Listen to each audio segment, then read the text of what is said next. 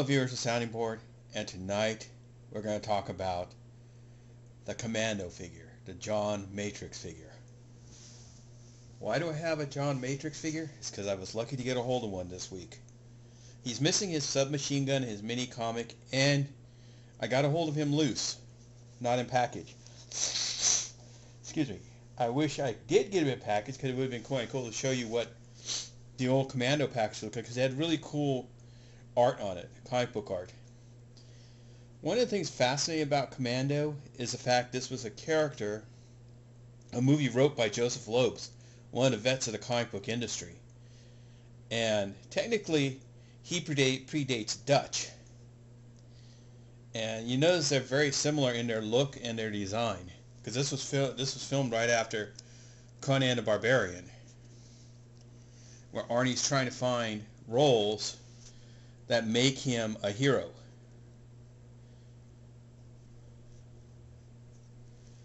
And he had all this cool stuff. He had a removable knife, a hand machine gun, which I was lost, a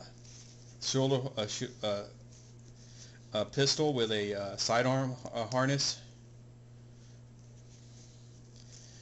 and all this stuff could be removed. I think he even had, no, the little version had a rocket launcher. So you could literally strip Arnie down to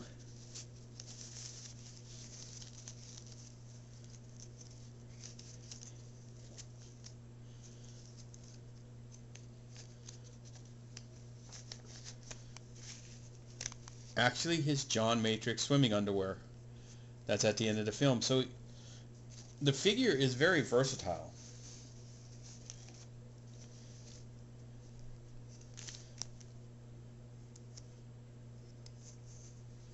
And he's ripped like Schwarzenegger at this age of his thing. And he has all his Commando stripes and everything when he made the assault on the island.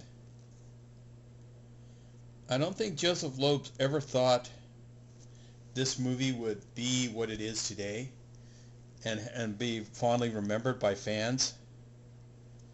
It's one of Schwarzenegger's really entertaining films that it's so dumb that you can go back and watch it over and over. And it has some of his great memorable lines too.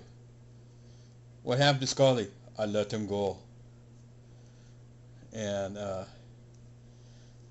stuff like that, you know. It just, and it's funny is, it's back when Melissa Milano was actually a likable person as well, not just this likable person she is today. You know, that's the funny part about actors and actresses. At certain things, when they were nobodies, a lot of them were likable people, and then as Hollywood progressed and they progressed in the cinema and in entertainment, they change. And like Arnold with the Governator, you know, he went from Hercules Goes Bananas all the way to becoming the Governator. I'll be back. But yeah, this is like one of the coolest finds I've ever had, is to get the Dutch figure.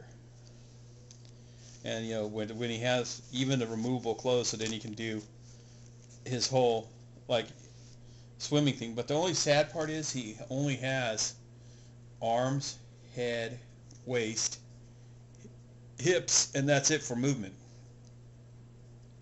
which at this time was pretty much the standard of points of articulation. But they're following the formula that He-Man had set up. You know, where they kind of stand there and they're, you know, this one's about 6 feet 6 inches tall. He-Man's about 5. And I think Rambo was about this size. He was 6, so they could interact with the Rambo figures from Coleco at that time. But these were done by a smaller company, so they didn't have a massive release. I think they were released basically through KB's and Toys R Us.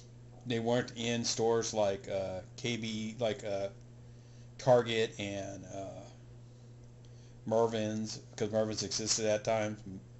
Uh, Montgomery Ward's. You know, you found stuff like that, really eclectic stuff like this, usually at Toys R Us, KB's, which are two stores you really miss nowadays, because you used to find all this cool stuff like this.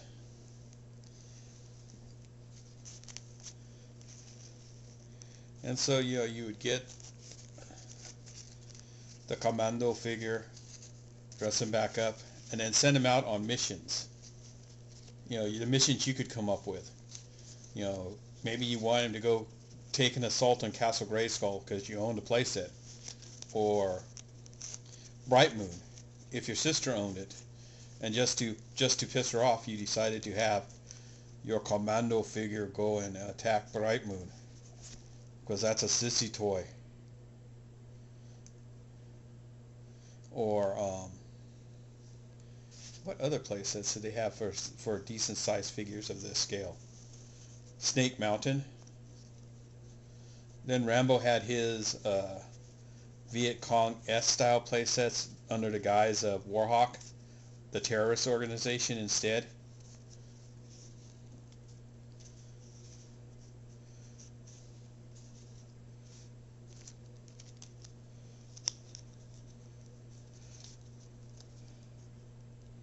But, you know, it's like even the way he's posed, you almost get the feeling they had plans to come up with a rocket launcher for him.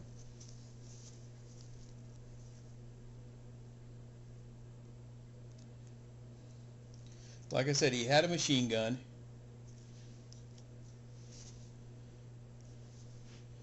You know, and at this time, who didn't want an action figure of Arnold Schwarzenegger? Because then there's a long dry spell between this figure and the first Terminator figure, or Last Action Hero, that actually carries a somewhat look of Schwarzenegger. You know, this is the earliest representation, I should say, of Arnold Schwarzenegger in action figure form.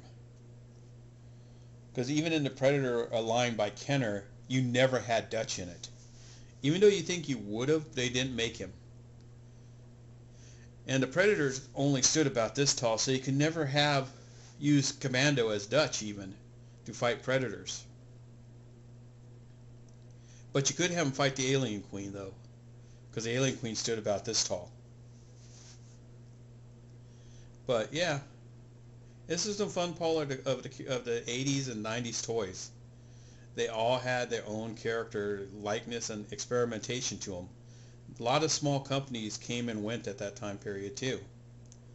And then a lot of companies during this time found establishment for anywhere from 5 to 10 years, and as the toy industry changed, they couldn't change with it, because they were writing one toy as their star quarterback. They could never find that second one to replace the one that was slowly dying. You know, it's kind of like Hasbro. If it wasn't for G.I. Joe, I don't think Hasbro really has the star power that they did. They had to buy Kenner, buy Galoob, and buy up all their license and other characters that are memorable and likable just to add it to their line of figures. Mattel right now holds the license of the WWF, which used to be Hasbro's, which is funny.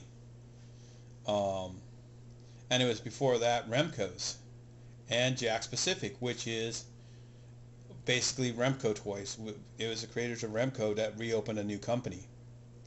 But yeah, this is one of the coolest little finds I've ever had.